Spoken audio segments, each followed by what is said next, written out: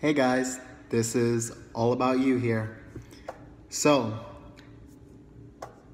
this video, we're going to be talking a little bit more in depth about relationships and love. This is something that I know we all go through it, and it's a very toughie. It's a tough situation when you are trying to figure out how you feel towards another person. You know, when you enter a relationship, it's brand new, you know, you have this period where everything's going right, and you know, it's like there's no problems at all. No problems, the communication seems to be there, the adventure, the charm, you both are looking after one another for the most part, and you know, you're blindsided by what's going on, you know, because you're just so infatuated with the other person. But then, as we all know, that little period wears off, and then now you're left with the former shell. But in reality, that person has always been that way. It's just you haven't realized it because you've been consumed with this infatuation, right? So how would you determine if you love that person?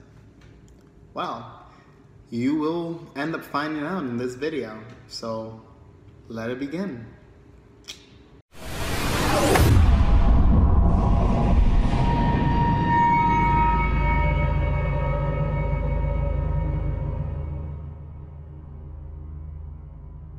So, guys, now we are talking about love. When dealing with love, how can you determine it, right? This is something that I myself am still figuring out. It's not about having a person love you or, you know, or knowing what love means necessarily, because love for everyone is different. You know, I can say that someone can love you, but they may not necessarily act or think or do certain things that you would expect them to, you know, because their love doesn't match your love. Everyone's love is differently. Everyone loves differently. So how do you determine if you love a person? Well, I'll give you a breakdown of how it is for me. And in the comments below, you guys can let me know how it is for you. For me, when I love a person, which I've only been in love one time, you know, I could say 2 times, but you know, it was like puppy dog love the first time, and the second time it was more of a, you know, in-depth relationship that I had to like analyze and break down. And I myself kept trying to fight for the person, but they weren't willing to fight back for the relationship. They were just ready to give it up, and they gave it up a long time before it ended. It got really bad to a point where it was just like, it was meaningless, you know? I think the only good part was the sex, you know? And that's just being honest. It just became a sexual relationship with a person that you actually love, and that's kind of weird, you know? Not to have that connection with that individual. But anywho, knowing and learning about what love is to you, right? So for me, if I love someone, that's the person that I'm constantly thinking about. You know, love for me, it's like that person is always on my mind, and like I can't seem to get rid of them I can't seem to get them out of my head. It's just they're always on my mind, and it's a good thing, at least I would think so, because it's always keeping me on my toes, and it's always reminding me about why they're so precious to me.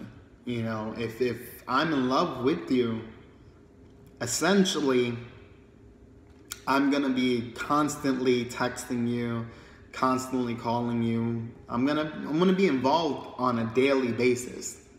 You know, and you might say that, oh, you know, you're overdoing it. You know, you're too close to that individual. Give them some space. Nah, if I'm in love with you, you know I'm in love with you. You know, that's just my personality. it's very vibrant, and I am like, I will engulf you, you know, like there's no way of getting out, you know. And it's a part of me, you know, it's definitely a part of me. But that's one of my forms of love.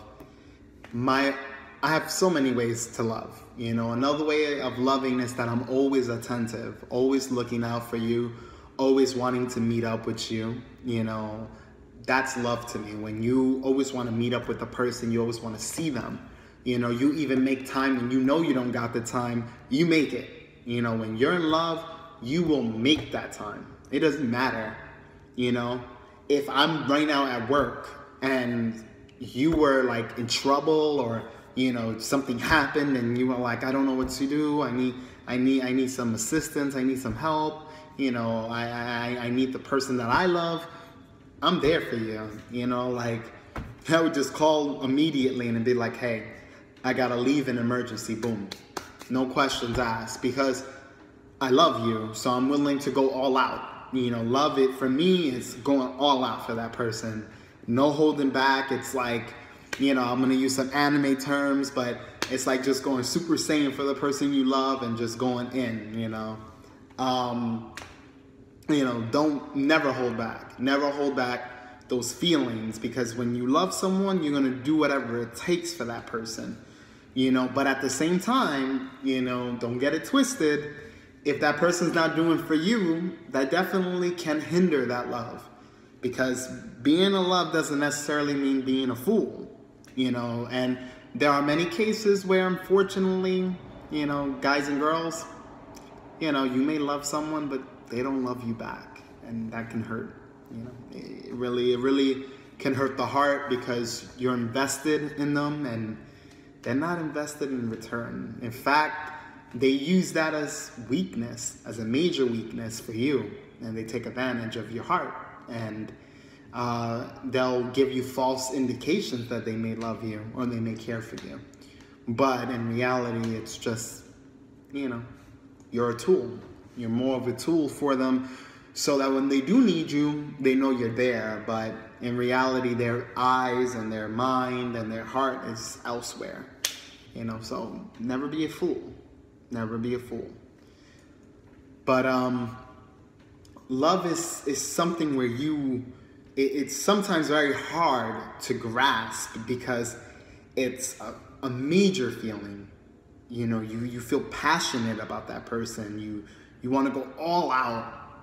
Again, you're not holding back. It's like you're so captivated by that individual that you're always there, you know. And that's, to me, that's what love is. Like, if I was to watch Fast and Furious and, you know, Toretto, family is everything. You know, you do whatever you have to do for your family. That love is associated with family. When you love someone, that's your family. You know, that becomes your family. And it could be for a friend. It could be for, you know, family members. It doesn't necessarily only consist of a counterpart. You know, now don't get me wrong. Once you add sex to the mix, that love becomes much more tighter, because now you feel, you know, being naked and having intercourse with a person, there's a lot of vulnerability there, you know. Not saying that you are, you know, you may feel a certain way about your body, but you're giving a piece of you. You know, I always used to read up on Chinese philosophy, and, you know, I'm not going to go too much into it, but, you know, one of the philosophies is that when you have sex with another person, you give a piece of your soul. And it's kind of geared towards the women. The women that have sex with men, it's like a part of each of the man's soul that she had, each partner that she had had sex with, she collectively gathered those souls. So her personality actually changes per relationship, which I can kind of believe that, you know.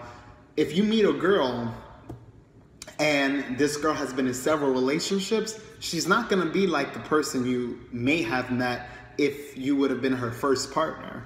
No, And it's not even, I'm not even gearing it towards maturity.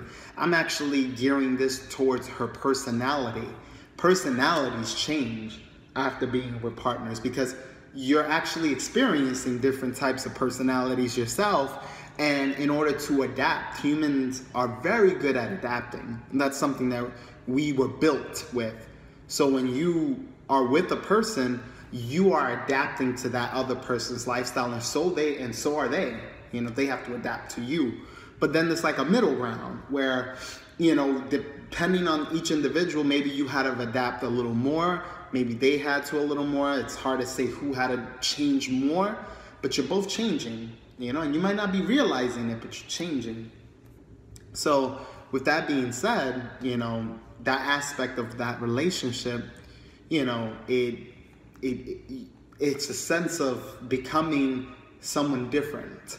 You have to start off like you have the start off line, and then you got all in between, all the little journeys you go through with partners. And now you're a different when, let's say, if you started dating when you were 20, now you're 30, totally different person from when you were 20. Had you not had many partners, you would have been very similar to what you were before, because you didn't have you didn't have any reason to change. There was nothing to test your resolve, so to speak. But again, love. In order to love, in my perspective, is to be undoubtedly, incredibly focused on another individual. Very focused. And that's one of the best ways for me to describe it. Again, you're in tune with that individual. But again, if you disagree, or if you do agree and you have experiences, please share below. Comment, share this video so that other people can see, and also, reflect. We're always reflecting on one another.